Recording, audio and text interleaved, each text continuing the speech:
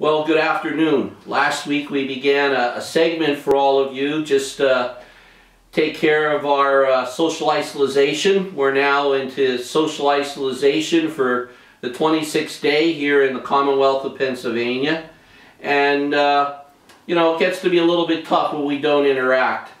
So today I have with me via Facebook my best friend Tim Pellish. Tim and I, we have been together ever since first grade, and Tim is very special to me, and even more importantly, Tim is like a brother to me, and so I'm very grateful for that. And today we just like to talk about on our little episode today on priests and saints of the Passion and Eastertide. We want to talk about Monsignor John E. Boyle. And we'd also like to talk about, you know, St. Thomas, Doubting Thomas, St. Thomas. Marianne, Tim is over here. Oops. Okay. Sorry about that, Tim. We're good. All right, good. So, sometimes Marianne gets a little bit confused and she can't tell the difference between people, so. But anyway, Monsignor Boyle was a tremendously large part of Tim's and my life. In essence, he's probably the only priest that Tim and I had known for the first 30 years of our lives. He was around for our baptisms. He gave us all of our sacraments, right, Tim? With the exception of confirmation. And we were there during our adult lives with him, so he was a very special part of our life. And because of that, we just today would like to talk just a little bit about Monsignor. You know, from my perspective now as one of his seminarians and as a priest, St. Patrick's in Pottsville was very proud to have in the seminary for many, many years 10 guys all throughout the 8 years of formation. And that was a huge chunk of Monsignor Boyle's time in his pastorate. And I remember Holy Thursday when we would go down to the Chrism Mass, we would all pile in his station wagon and he would drive. And then at a certain point during the dinner with the priests and the seminarians, Monsignor would come and he'd grab the 10 of us and he'd take us on tour. And he'd take us to all his priest friends and he'd put his arms around us and he'd say, "These are my boys." But Monsignor, in his own Irish wit, was also shoving their noses in it because they didn't have 10 seminarians and he did. And as I said, that was a huge part of Monsignor's life. Yeah, what's interesting about that too is an altar server, and I hung around with all the seminaries, as you know, back in the day, and I used to go to the Chrism Mass with Monsignor and you guys. And one of the things I always said, and I talked to you, Bill, Monsignor O'Connor, and Bill Campion, is how you guys love the liturgy. And I think each one of you, when I said that to you, all three of you said the same thing back, because you had a great teacher. And the teacher was Monsignor Boyle, because he loved the liturgy, and he taught you guys how to love the liturgy. And you could tell that from, you know, and he was proud of the seminarians where he beamed, and with his fellow priests, how honored he was to have all you guys in the seminary at one time. But he loved the liturgy. He did. You know, there were some people, because they never understood him, Tim, but there were some people that always thought that he had an air about him where he was always gruff and mean to people. Yes. But well, that's what you like about you and I, Bill. You know, you and I would talk normally, like we're talking today. Everybody feared him because he was a staunch figure. I mean, he was a big to-do in this city. He was. You know, but he liked us because we talked to him like we talked to our dads. He liked chatting with us on a friendly, joking way. He had a great sense of humor. Yeah, I think the only time that he ever really was very serious was, as you said, you know, his love of the liturgy, which he wanted to convey on to us. And I think that was one of the reasons why so many guys went into the seminary, and then even guys that didn't go into the seminary, they're still very actively practicing, and their children's children are actively practicing. You know, when I think of what he expected out of us when we sang in the boys' choir and when we were on the altar with him, you know, he wanted perfection, but yet he was always there to teach you what to do. Yep. You know, he was... Many a time in the lesson after serving Mass as an altar boy, he'd take you out and show you how to hold a chalice, like with respect, you know. But you're exactly right. He was focused, and he liked the liturgy, and he wanted it perfected. Like, you know, and they said, you know, many times after, not many times, but, you know, you take after Mass, like, listen, I like you to hold a chalice a certain way, you know, to the altar and stuff. Because he loved it, he loved teaching it to us. You know, I loved it too, you know, even before all this trouble with the church, he always maintained the proper boundaries. But I think it was our coming of age when he finally said, do you want to come over and have breakfast in the rectory with me? Mm-hmm. And just being able to go into the rectory was a big thing. And to sit at that great big table with him was always a tremendous honor. You know, as a priest, and from hearing stories of other priests, you know, especially Monsignor Wargo, who he loved. Monsignor Boyle was a priest. Yeah, absolutely. Priest. Monsignor Tresman would tell you that. Monsignor Wargo would tell you that. And he was a pastor's pastor also. Yeah, you know, he loved his people. He ministered to his people. But, you know, it goes much more when you have another priest that ministers to other priests and saying, are you okay? And checking up on you. And, you know, even growing up as kids, some of the priests we thought were weird, you know, Monsignor volunteered to take all those guys to try and help them get better. You know, which was always kind of neat. The other thing that is... Go ahead, Timmy. Timmy? What explain to the priest is he knew his parishioners inside and out. He knew his parishioners. And I experienced a lot of stuff with him on a personal level, as we had discussed. Is my dad died young, and my dad died at home, and he had come to our house to give the last rites. But more fun, even after that, the same year we had a house fire at our house. And the first thing he does the day after fire, came to my mom and offered us the 504 building to go live. Of course, we lived with our grandparents at the time, you know, but he was always there, like for important functions. But he knew it. He called us, by the way, Lebanese, part of Lebanese, and he was proud of the Lebanese members of his parish, which he referred to us as his Irish of the East. The Irish of the East, you know. But he was for parishioners. I mean, he knew every parishioner. He knew their personal life. He as you do in your parish, Bill, is he takes time to learn. He took time to know people, learn people. Whether it's a funeral or a wedding, it was personal because he knew you, and he was a wonderful man. Yeah. And rambling off a little bit is his spiritual life was fantastic. When I became a councilman, I got a beautiful letter from him. And all of us did. We were the first time in a council with all Catholics, from the mayor through the council. We're all Catholics at the time. And we each got a letter from him. How proud he was of that, because he was part of all of our spiritual lives. And the only exception to that was Joe Brailer. Joe Brailer, all of us remember St. Patrick's, but Joe Brailer was a member of St. John's. And he mentioned that in his letter, but he was so proud because he was involved in our spiritual growth that he's like all Catholics on the council, which was unheard of. And he wrote that in retirement, by the way, from his when he was in retirement, because he was so proud of that part. He was also a big part of our community. You know, I don't know if they still had it, Bill, but you remember they used to have a council in town where all the pastors of the Protestant church and the Catholic church. Yeah, the ministerium.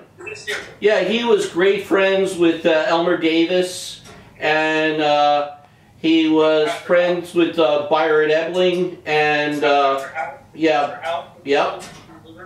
They were personal friends, and they met on a regular basis in this town. And they, all of them, would advise the councilman in the past, you know, on different things, like especially, you know, when the issues were coming with the Capitol Theater, when they started showing the X-rated movies. They were a big part of protecting the community there and getting it basically shut down. He was also a big part of the Tivoli building. If they had a name in Tivoli other than oil. Yeah, he really was tremendous in making nativity a possibility.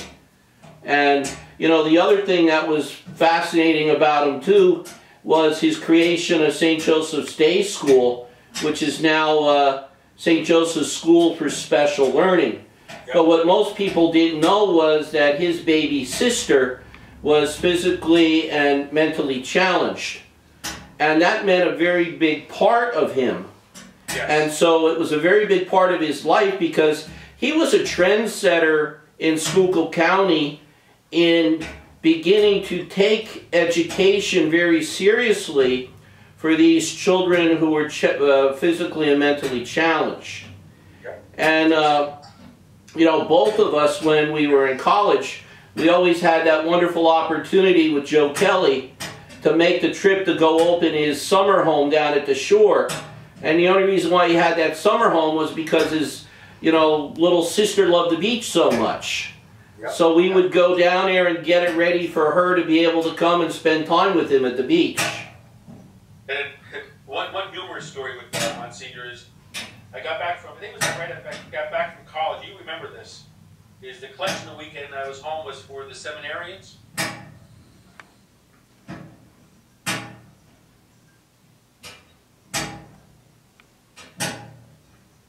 Tim, you there? Can you hear me? We lost you when about the collection for the seminarians. You need to repeat that. Yeah. Okay. Remember, they had the collection for the seminarians that weekend, and I put my envelope in, and I put a note inside the envelope for Bill Gloucester's use only. And you called me all of a sudden. Monsignor called you. And I ran into Monsignor after that. He just cracked up laughing. He goes, have you thought about it? Considered the source. He would have found the humor in it first. But he had a great sense of humor. He's just a great person in this community, a great part of our life, a great part of our spiritual life. You guys, I mean, all reflected his love of liturgy. But he's a very, very good man.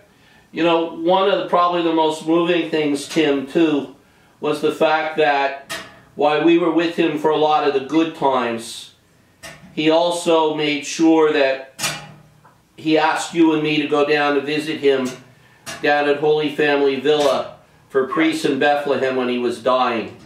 Yep. And I remember those trips that we made to go down to see him. And he was so sick and could barely talk.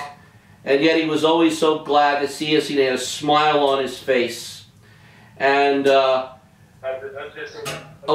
sick as he was, the smile on his face, you and I would walk in that room. And you remember the first time he asked us to do it, he said, please don't think I'm weird, but the only thing that would make me really feel better right now, aside from you both being here, is if one of you would rub my feet. Yep. Well, he had that, you know, unfortunately he had that bone cancer. Yeah. And I think that the massage of his feet just gave him some relief. Yeah, well, yeah. The only thing that made me angry with that is the fact that he would always say that my hands were too cold and he wanted you to rub his feet. Yeah, he's so appreciative of that, though. Gosh, he was so appreciative of that, you know. He's interred in the back of St. Patrick's Church now. That's where, you know. That's where he wanted to be. Yep. Yeah, that's where he wanted to be. A very proud man, and proud in a good sense. Oh, absolutely. Like I say, yeah. He loved Pottsville. He loved Pottsville. Yeah. So well, he told me one time his fellow we used to ask him, and he told me this, why do you love hot stuff? He goes, there's no place like it. That's how he goes, there's no place like it. You know, because he loved the community. He was trying, I think it was born, wasn't he raised in Jim Court? Or what was it called Mock and Chump at the time? No, I think he was born down in Philly, Tim. I'm not sure. We'd have to double check on that, but yeah, okay. Yeah, but yeah, he loved pot. Well, he was here for over 40 years. You know, but just a fabulous man. You know, one of the points that we want to do is a lot of times you don't know what a lot of the good things that priests do. And so our point is to be able to try and share some good times and some good memories with you. And, you know, just Tim and I, like I said, we're like brothers, but a very big part of our life was Monsignor Boyle. I want to move on to the second part of our show today, and that's talking about saints. Saints of the Passion and the Eastertide. And basically we want to talk a little bit about Thomas the Apostle today, because this Sunday we'll be hearing about Thomas in the readings from John. But one of the other things is St. Thomas More.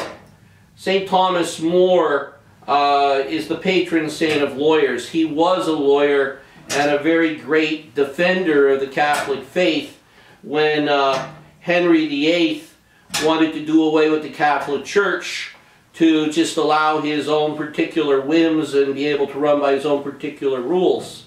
So even though everybody knows him as Tim, his baptized name is Thomas.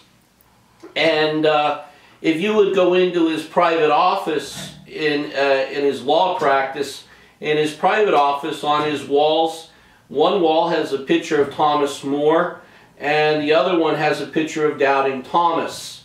And they're two very special people to him. But Tim, maybe you could just share a few thoughts on Doubting Thomas.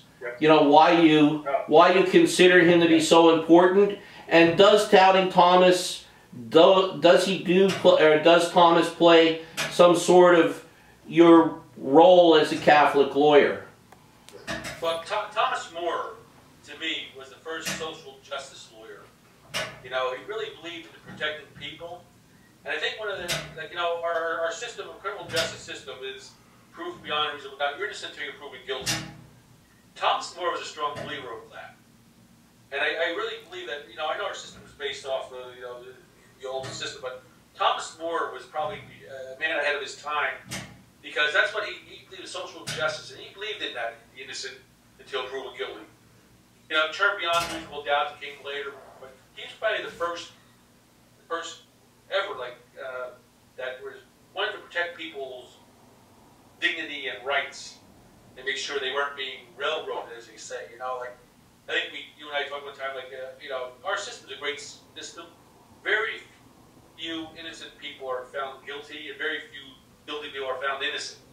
You know, and Thomas More is very strong about that. He was a very, with his faith, he really believed in